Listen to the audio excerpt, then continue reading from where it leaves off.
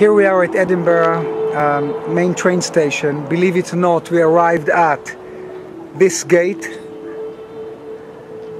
and look at the time we arrived. That's hard to believe. And right here next to us is Drew McAdam, my good friend who came to pick us up, and we're going to drive now to North Berwick. Get there in about 40 minutes. With his car. An 8 ESP. That is great. I'm going to... Drew, I'm taking this home.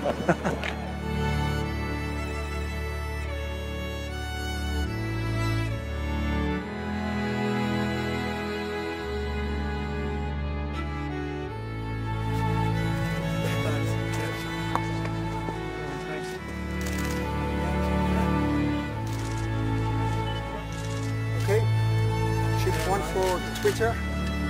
This is great. I did not expect this here. Look at it. Fit for a king. I'm going to come here every day to eat the food. It's healthy, it's vegetarian, and amazing people around. Is there any way forward to it? Yes, sitting on the tree there.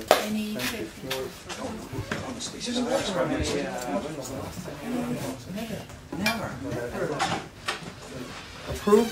Perfect, good. I don't know if you know what Twitter is, but this picture will go now worldwide on Facebook and Twitter. So, wait, I want you to spell me correctly your name. Hold on. Synchronicity. This was last year, was it? Yes. And then, when I started investigating the island, I was just...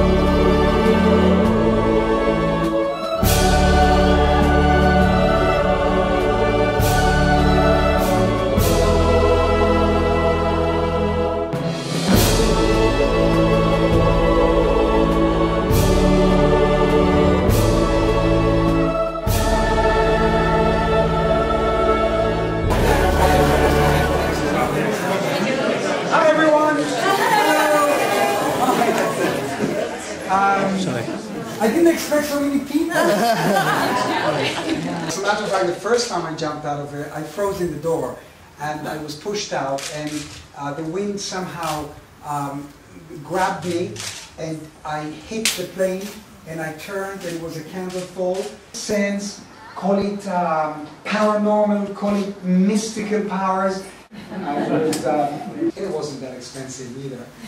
It was 75,000 pounds, and I knocked the seller down to 30, using my mind power. It's going to go. Watch it. Look, it's going to go. I made a career out of it. I'm now the interrogator on the Trisha Goddard show. I was the subject of the 4-part BBC series School for Genius. Thank you.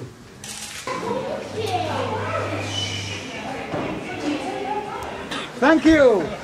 I'm looking forward to it. So how did that go? It was fantastic. The people were great.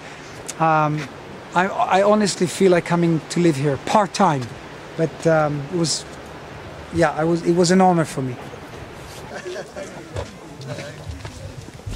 you alright, mate?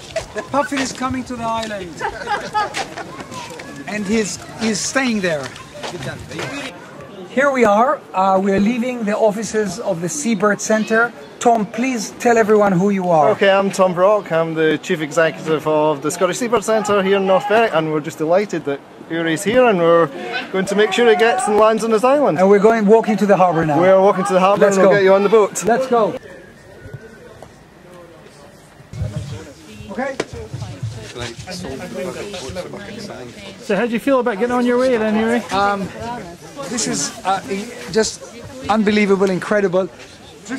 I think the last time I felt this emotion was when I dove above the Bimini Wall in the Bahamas, underwater diving to dowse for lost artifacts. I have this feel and the energy around me at this moment. And yeah, so there we go. I just hope that the weather won't change drastically tonight, because we want to get off tomorrow. at 8:30. But some people are telling me that we might be abandoned, stranded on Lamb Island. I kind of like the idea.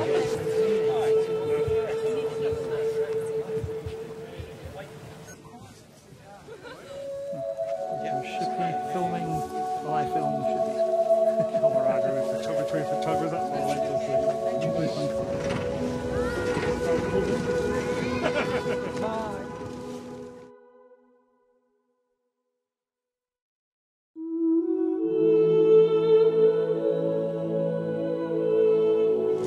Linda, we'll miss you.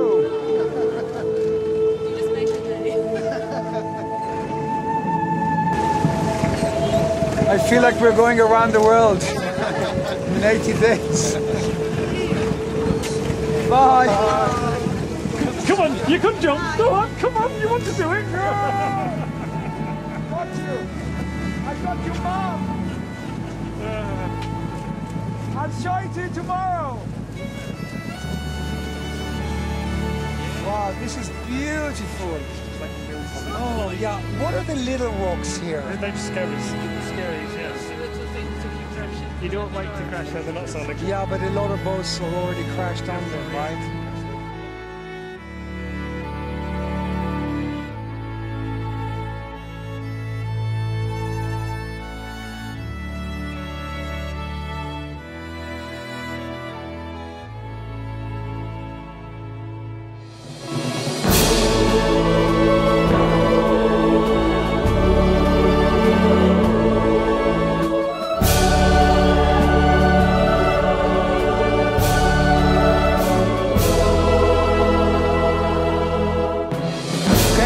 Now that we are really close to Lamb, how incredible it is to own an island. It's just mind-blowing. Look at it. Look at all these seagulls. Are these seagulls mine?